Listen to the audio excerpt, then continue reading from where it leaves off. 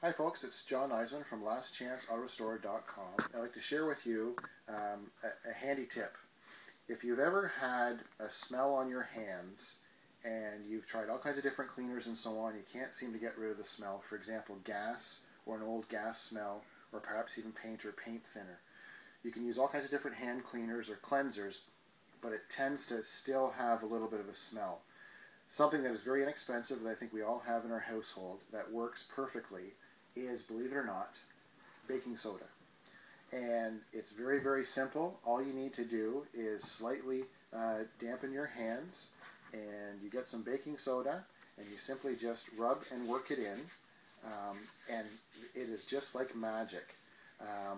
I was taking an old gas tank out of an old Volkswagen Beetle the other day, and I spilt a little bit of gas, and it had that nasty varnish kind of smell, and I used 2 or 3 different cleaners and I couldn't get rid of the smell.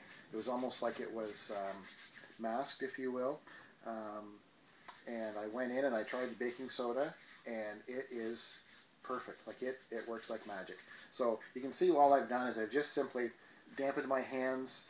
I've put a little bit of baking soda on them, I've rubbed them, I rinsed them, and then wiped them off, and the smell is completely gone. So something very simple is your tip of the day: baking soda to get rid of smell off your hands.